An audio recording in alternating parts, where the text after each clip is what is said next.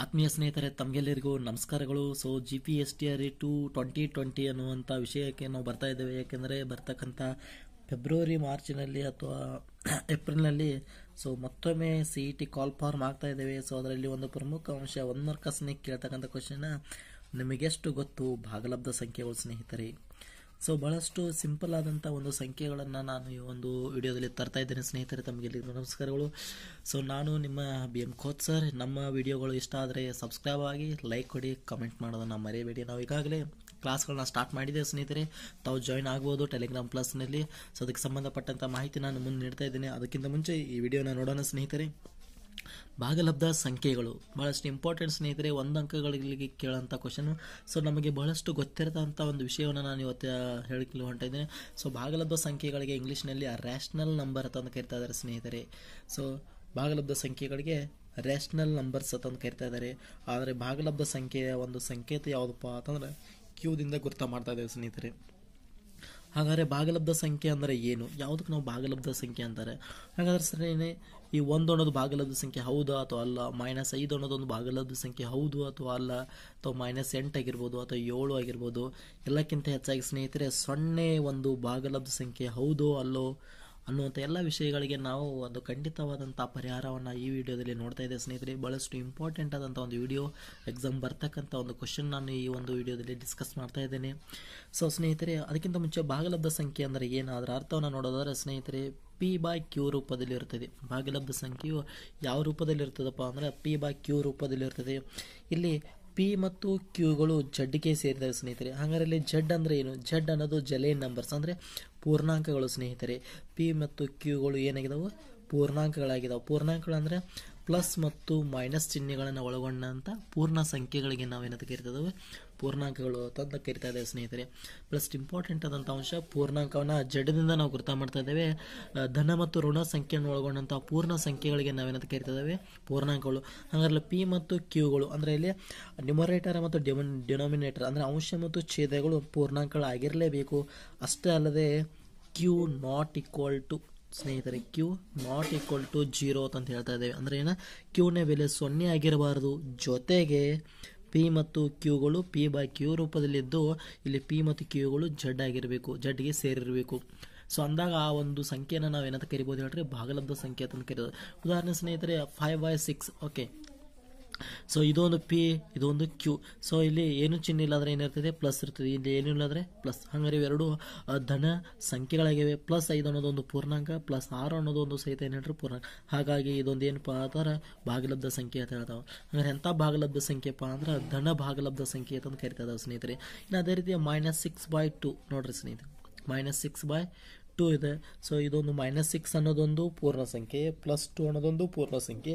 P/Q ರೂಪದಲ್ಲಿರೋದ್ರಿಂದ ಇದು ಒಂದು ಏನಪ್ಪಾ ಅಂದ್ರೆ ಭಾಗಲಬ್ಧ ಸಂಖ್ಯೆ. ಆದರೆ ಎಂಥ ಭಾಗಲಬ್ಧ ಸಂಖ್ಯೆಯಲ್ಲಿ ಮೈನಸ್ ಇರೋದರಿಂದ ಇದೊಂದು ಋಣ ಭಾಗಲಬ್ಧ ಸಂಖ್ಯೆ ಸ್ನೇಹಿತರೆ.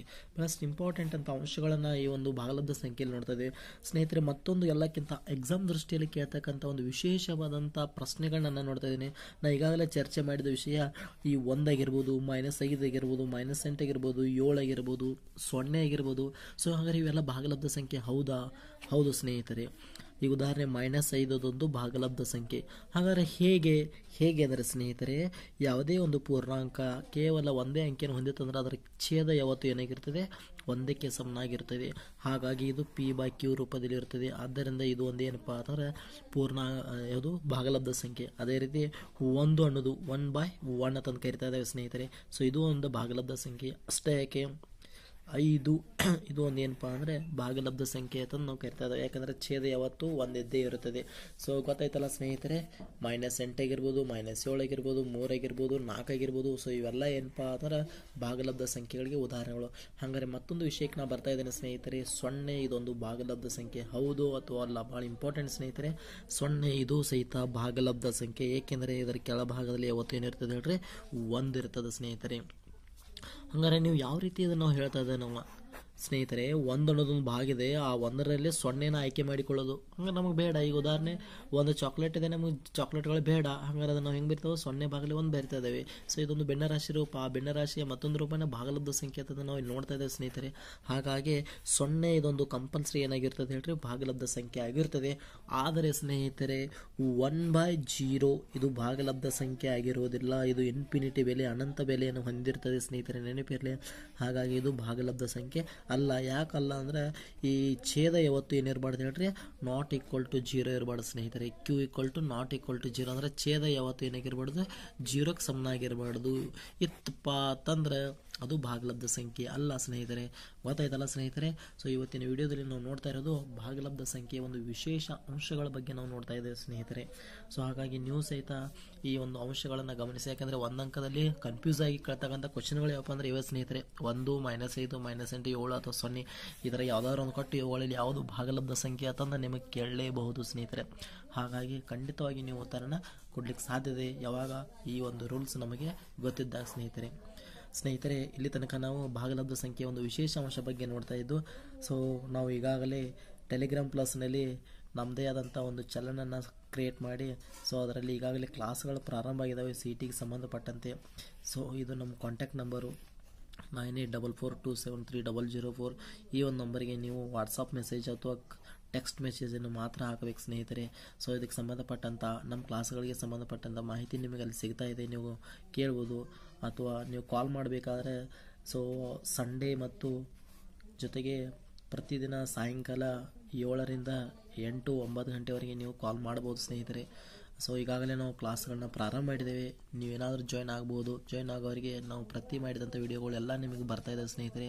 ಖಂಡಿತವಾಗಿ ನಾವು ಈಗಾಗಲೇ ಏನು ಮಾಡಿದಾವಪ್ಪ ಅಂದರೆ GPSTR ಅನ್ನುವಂಥ ಕ್ರಿಯೇಟನ್ನು ಗ್ರೂಪ್ ಮಾಡಿ, ಸೊ ಮ್ಯಾಥ್ಸ್ ಮತ್ತು ಸೈನ್ಸ್ ವಿದ್ಯಾರ್ಥಿಗಳಿಗೆ ಅನುಕೂಲ ಆಗಲಿ ಅಂತ ಅವಧಿಗಳನ್ನು ತೆಗೆದುಕೊಳ್ತಾ ಇದ್ದೇವೆ. ಪ್ರತಿದಿನ ಇವುಗಳಿಗೆ ಸಂಬಂಧಪಟ್ಟಂಥ ವಿಡಿಯೋ ಬರ್ತಾ ಇದೆ ಸ್ನೇಹಿತರೆ. ಜೊತೆಗೆ PDF ನೋಟ್ಸ್ ಕೊಡ್ತಾ ಇದೆ. ಜೊತೆಗೆ ನಿಮಗೆ ಪ್ರಾಕ್ಟೀಸ್ ಮಾಡಲು ಎಕ್ಸರ್ಸೈಸ್ಗಳನ್ನು ಸಹಿತ ಕೊಡ್ತಾ ಇದ್ದೇವೆ ಸ್ನೇಹಿತರೆ.